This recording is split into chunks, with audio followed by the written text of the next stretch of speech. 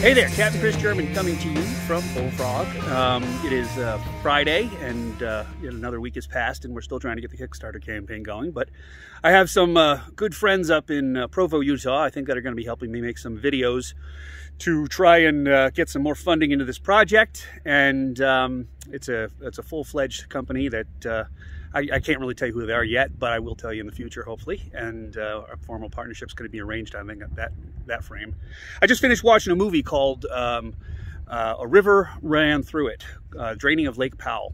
I watched it because I've gotten a lot of support or a lot of input from people that think that the lake should be filled and that it should just miraculously come up and, you know, let's put 20 million gallons of water in there from somewhere. And then I haven't heard from a lot of folks that want to drain this lake. And I watched this documentary, try to understand the thought process behind draining the lake. Here's a clip from it.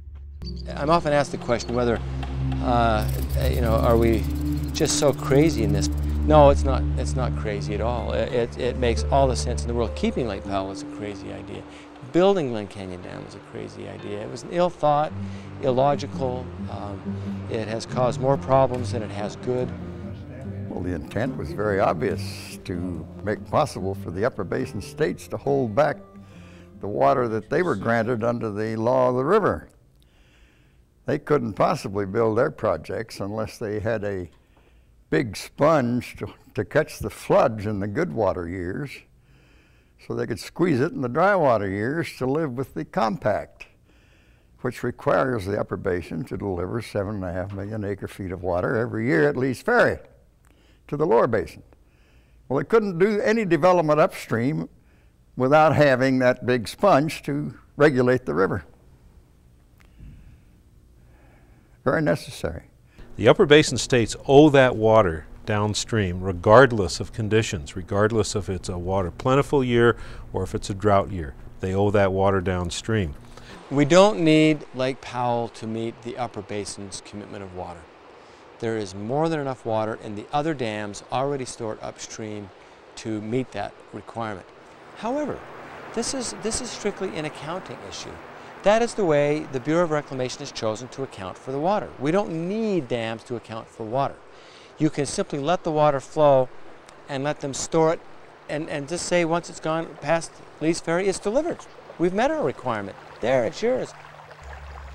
Okay, so you saw what they said there, and that was a movie that was done 5 years ago, and it's an interesting take on the whole thing.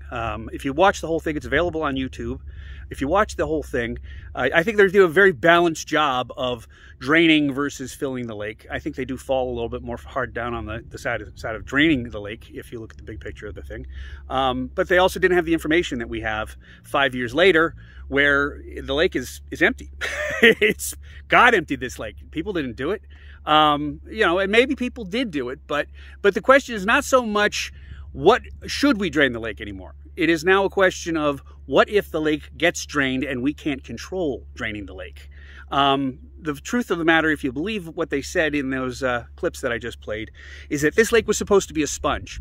It was supposed to be a reservoir of reservoirs. So when the reservoirs on the north side of it put the water down, it could regulate the flow to the lower basin. And it didn't really matter if this was full or if it was not full, because it was supposed to always, you know, just have enough water.